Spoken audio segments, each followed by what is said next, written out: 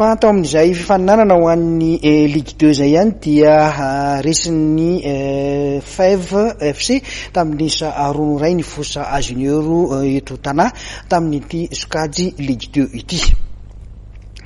Fa mbola ao anatin'izay baolina kitra izay ihany dia nanome toky ny mpitantana ny Ligin'Analamanga Tota izany ny afatarany be sy ny mahazo fa anoana ary hanome vola ny solotenan'Analamanga mandray ny faninanana amin'ny Telma Coupe de Madagascar sy ny THB Ligue des Champions raha misy tompon-daka izany ny mahazo amboara ny mpitratroka avy eto Analamanga dia anoana azy ireo ary hanome vola azy ny mpitantana ny Ligin'Analamanga.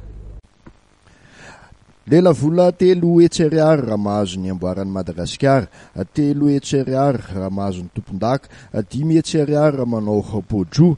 Ireo no nampanantenain'ny filohan'ny Ligin'Analamanga ho an'ireo ekipa solotenany amin'ny fifaninanana nasionaly amin'ity taom-pilalaovana 2024 ity. Nanoloana ny ekipa ny LGK plus ny zoma hariva teo taorian'ny andro voalohan'ny THB Ligue des Champions teny votovorona moa no nanaovan'izany fanambarahana izany.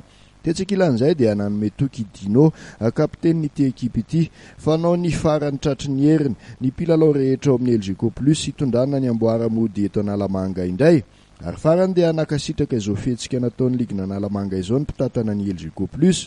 Nanamafy moa i Alfred Randriamanampisoa filohan'ny LGK plus fa ilain'ny mpilalao amin'ny sehatra goavana tahaka itony ny famporisihana tahaka izao.